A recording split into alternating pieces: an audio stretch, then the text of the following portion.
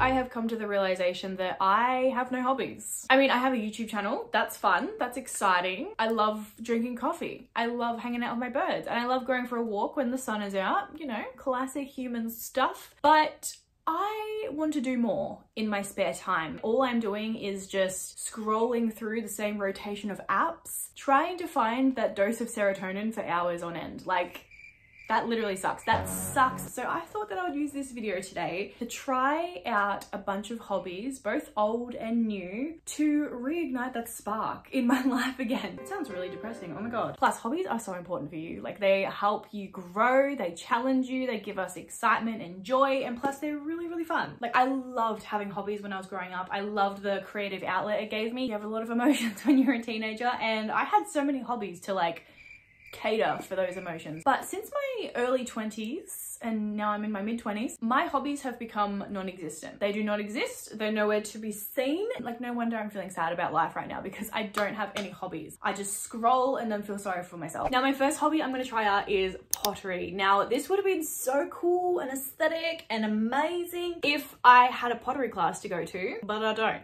I live in the middle of nowhere. So I decided to get the next best thing, and that is a DIY kit from Kmart. I mean, pretty much the exact same thing. This was only $10. So this is gonna be an experience, good or bad, I don't know. Now, originally I was gonna make this pot on the front because that's what this is for, but I wanna go against the grain here and make myself little trinket trays, because I personally don't need any more vases. I don't need any more, I've got too many. Well, I'm gonna roll my sleeves up because it says not to get in contact with any clothing. I've never done pottery in my life, so I've got no idea what I'm doing. This is probably gonna turn out really bad.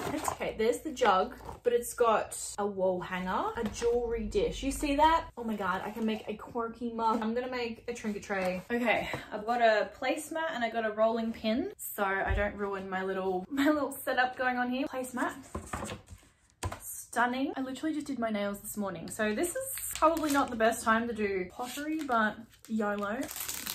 Get my rolling pin and we're just gonna roll this bad boy out. That's pretty good. We've got a nice flat bit of clay there. Stunning. Using your needle. I don't have a needle, but I have this. I'm just gonna like do a tracing. Oh yes, stunning. And I guess I'm just gonna, how do I, wait, this is a technique. I've got it. I've got the technique. This is really fun though. I'm having a great time. Like, you know when a kid holds a pencil really funny? There's so much excess here. I should probably make like another little one. How do I smooth the edges out? That's my concern. Do I just, oh yes, okay. I'm gonna roll this part out and try and make another one, like a mini one, so it has a friend.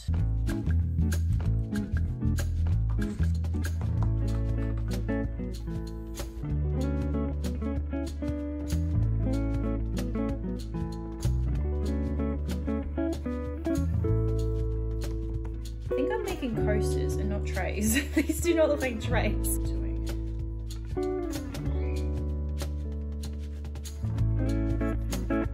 at my hands. Oh my gosh. After reading the instructions very thoroughly, this underglaze and glaze is only for if you're firing them, if you're putting them in a kiln. But I do not have one of those. I'm gonna put them outside so they can air dry, and then we'll get to painting them. I'm actually so excited. A few minutes later. It's been like 3 hours and they are stiff and not going anywhere. This one turned out so cute, loving it. But this one I accidentally left like a little bit bent. It's not like the best coaster because it will like make noise and be annoying. But this one turned out so cute. I love this. So I am just gonna paint them now. I got these paintbrushes from Kmart like ages ago. So I'm just gonna use these. And then I just have these acrylic paint sets that I also got from Kmart. Why am I kind of nervous? I don't want to stuff it up. That's why I'm nervous. Like, I don't want to ruin this. Well, let's try and mix it.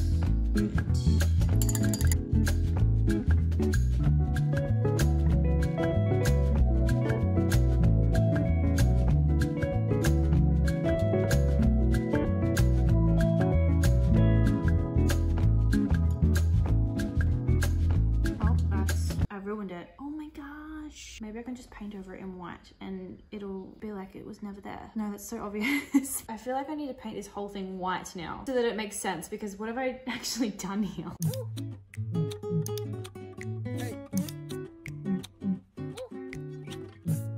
Okay, these are cute. It's a spiky boy. I think that's so adorable. They're cute.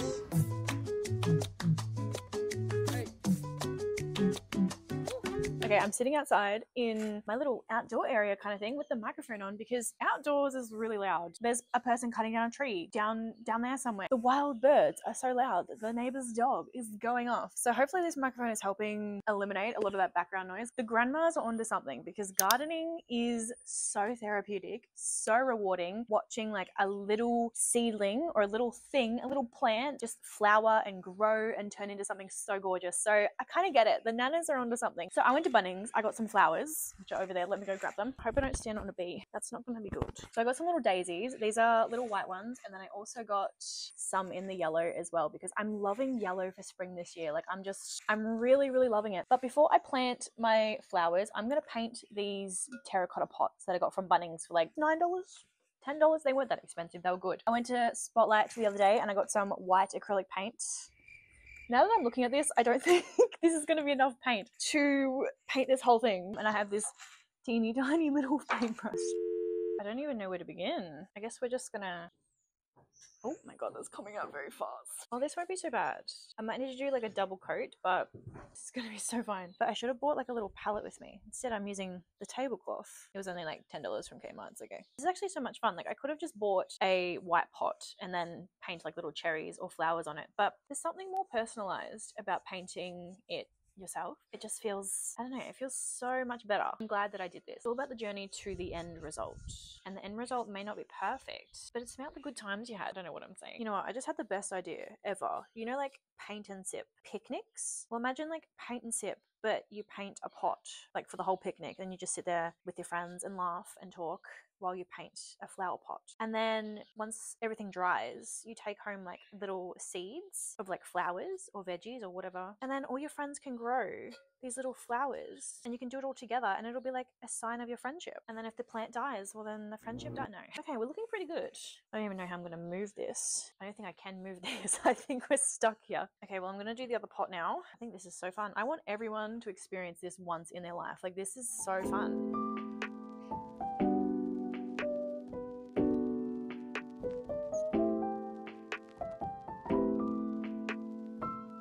Forgot my microphone. It's inside and I can't be bothered going to get it, but the pots are dry, which means I now get to paint whatever I want to paint on them. I don't actually know what I'm going to paint. I'm going to try and make like a pink color similar to this V. It's not bad. I don't mind that.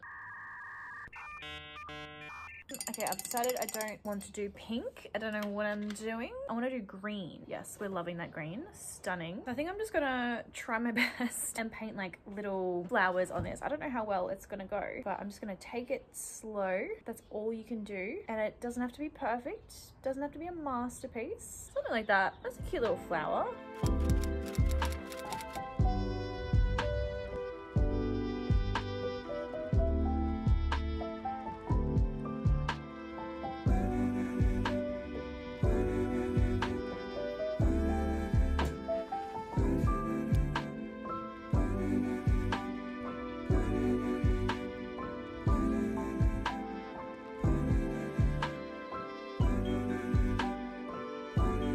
It's so bright, it's so loud, hence why I've got my microphone back on. I can't even see. I'm gonna roll up my sleeves and put on my gardening gloves now because it's time to pot my flowers. I'm gonna need like a little bit of soil put in there. So BRB, while I go fill this up with soil, I'm just literally getting the soil out of my garden. Nothing special. Okay, I'm back. Soil in the pots. I'm really excited about these daisies because they are full sun and they require little water. So hopefully I won't be able to kill these. Hopefully, there's like a little trick to this. You got to squeeze the sides. I'm not strong enough for gardening. How did the nanas do this? I also can't really see. So that's... I'm going to take these over to my garden and fill them up with soil properly. These are going to be so cute. Okay, welcome to my garden. This is a nectarine tree. She's absolutely flourishing. She's gonna look gorgeous. I don't know if this is in camera, but we've got some blueberries here and they are flowering. They look amazing. Just gonna pack in some more soil. We've just been letting our garden like rejuvenate itself. Like we took all the plants out and we've just let the soil kind of do its thing. So it should be pretty fresh. I don't know what I'm actually doing. I don't know if that's good or not. Guys, I'm kind of sweating out here. It's very hot. I don't know why I wore my pajamas while doing this, but anyways, is that not the cutest thing you've ever seen? That is stunning. The pots are a little dirty. I probably should have like coated them with something first instead of just going straight for the planting and the potting, but honestly, it's fine. All right, I've got to fill up my watering can. Off we go over here. Oh my god, you guys are so far away. Could honestly just like bring the hose over, but where's the fun in that? Give them a nice water in their fresh new pots. These haven't had a water in a couple of days, so I'm just gonna give them a little drenching. I cannot wait for these to flourish. If you guys have any like plant tips, do let me know. One of the hobbies that I'm going to be trying today is some form of physical activity that I'm really nervous about because I've never done this before. A lot of people like to run for their hobbies. A lot of people like to walk for their hobbies or work out. And I could not be bothered running today. That was not on the agenda. So I'm going to do the next best thing and I am going to try Pilates. I've done like mat Pilates before. And that's fun. It's pretty much like yoga, but like intense. But this is actual like reformer Pilates with the machine. I've never done this before. I'm so nervous. What the hell? I've always wanted to be like a Pilates girly that goes like every Sunday. So I can't exactly be what I want to be if I haven't actually done the thing that I want to do. That makes sense. Oh my god. So I went ahead and I booked one singular class for me today. And I don't really know what I'm expecting. I'm expecting a lot of pain, but I'm really excited. It's gonna be fun. And maybe this is gonna be a hobby that I might like in the future. I might love this so much and I might continue on and be a Pilates girly. I've got my bag full of things. I feel like Pilates girlies always have bags full of things. Like I don't know what's in their bags, but they've always got things going on.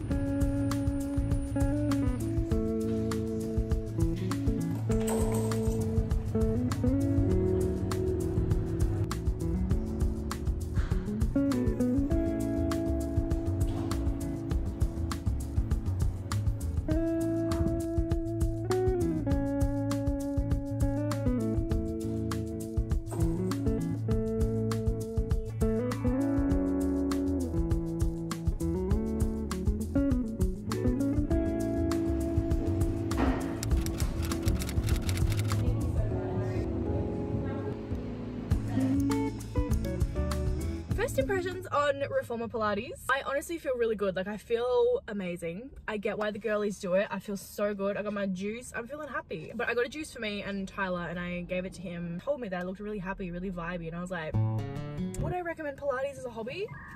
Girl, if you can afford it, absolutely. I think it's so good. And whenever I have a spare $30, I am definitely gonna do a class there. Like just one singular class. Count me in. Like that sounds so fun.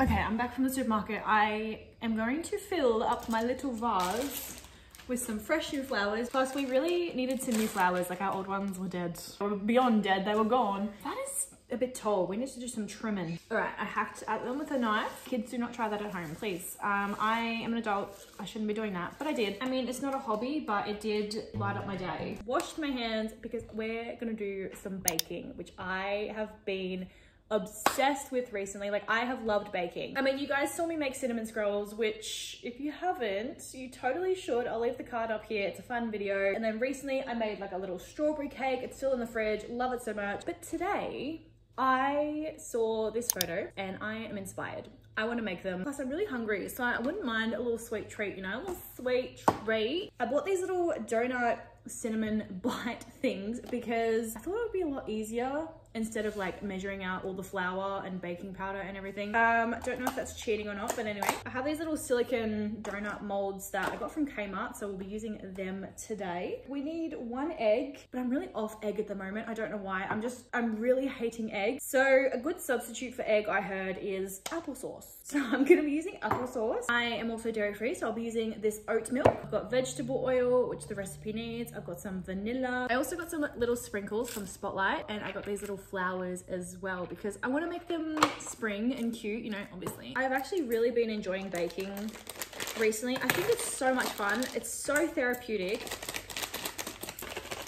Like I really do understand this hobby and why people do it. Like it's a lot of fun. You get a little sweet treat afterwards. I don't know, it just takes up your time really nicely. Like you're not in a rush, you're just chilling. I'm just gonna estimate that that's an egg, maybe a little bit more. Where's my spatula? Stir gently, but do not overmix. Okay, I'm just gonna put that I find this part like the hardest part of baking because I never know if it's going to look right. Like I'm a little bit nervous. Like what if it looks like shit? 9 out of 10 times, cooking is all about trust the process. Like this looks shocking right now. A little bit scary, but I know it'll be so fine. So I'm gonna put them into the oven for 10 minutes.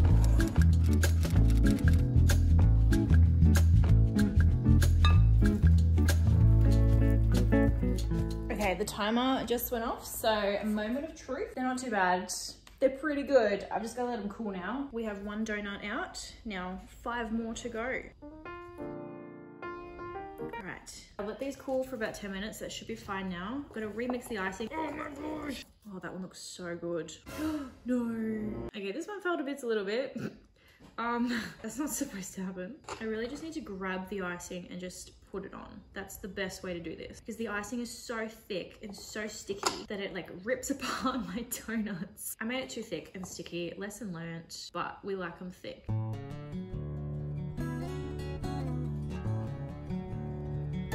These are so cute. Except that one. We're gonna ignore that. They turned out so much better than I thought they would. Like they're still not the best, obviously, with like these bits and bobs. But I can totally understand the baking hobby because it's so fulfilling when things turn out right. Like I'm so impressed. Okay, so in school, I loved art. I was an art freak, geek, and everything in between. Like, I loved art. Watercolors, especially.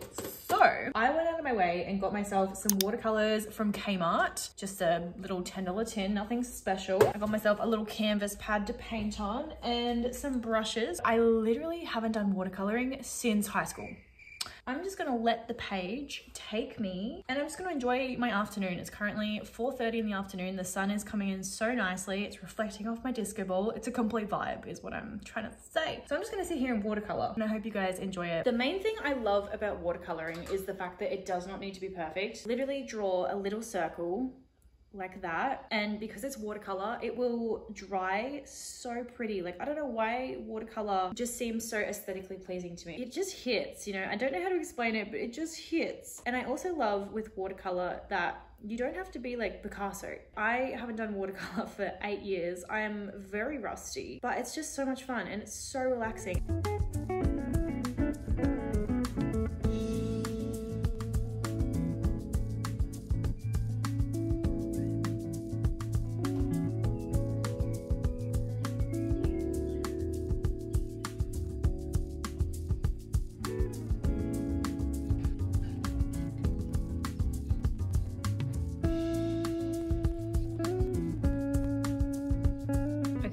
Little flowers I did here. I mean, I literally just drew little shapes and hoped for the best. Like this one didn't turn out okay, but this one did, but also it kind of didn't. You know what I mean? Like it's literally just shapes, but they look like little flowers. It's cute. Completely ruined the watermelon. The lemon, it needs some work. The strawberries, they're cute. The blueberries, cute. The cherries could have been better. But I am loving this. Like I'm definitely going to incorporate watercolor into my probably daily routine if I'm honest, because I feel so relaxed right now. I feel so good and like I could draw a million cherries and I'd be so happy. Yeah, I'm feeling so good, rejuvenated, stunning.